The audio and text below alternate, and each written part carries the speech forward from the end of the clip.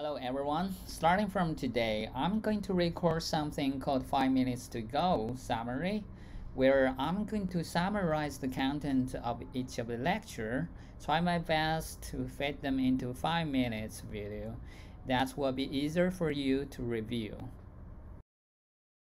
Okay, this is what we have introduced in the lecture, a subtitle for this course, C for Coffee, which stands for Coding, Free, and Fun, in which we will try our best to make this lecture as straightforward as possible for you and make it easier.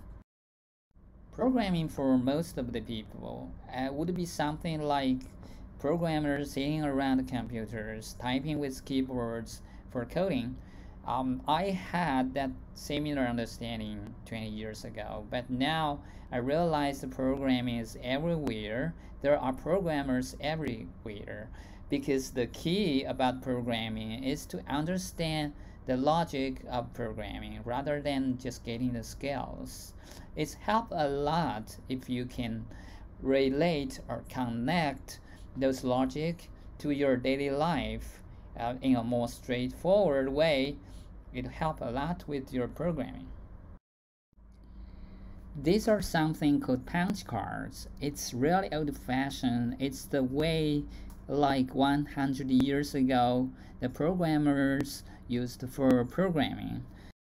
It looks like this. There are several columns there. You can punch holes on that card for programming like this. So after that, those cards will be sent to the machine to execute. So this is a punch card programming. To understand the punch card programming, it's help a lot if you think of those music box, which you're sending those holes into this little machine. It will be executed line by line to play the music. Like this, there are some holes or needles there which can translate or interpret those holes into real instruction for the machine to play music. Okay, rather than saying it, let's just play with it.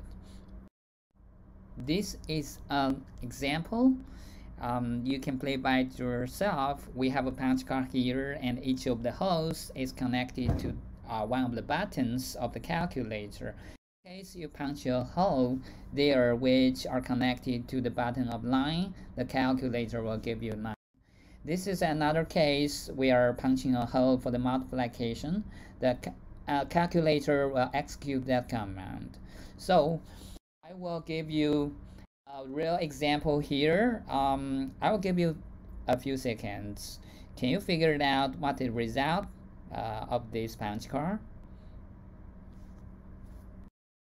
Okay, you probably already know the result, but let me demonstrate how this punch card has been executed. So this is first line. It's corresponding to the button 1, and so in that case the calculator will display 1. Let me get to the next line. It's plus, then we have 1 plus, and again we have another 1 that are coming in. So right now the calculator will have 1 plus 1.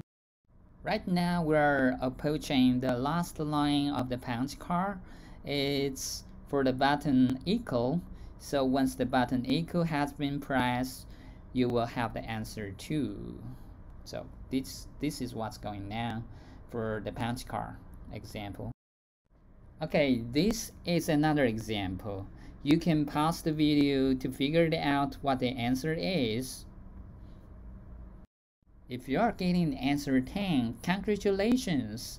You are now a real programmer. Like I was saying, programming is everywhere. This is the programming. Right now, you are a programmer. It's a decent job.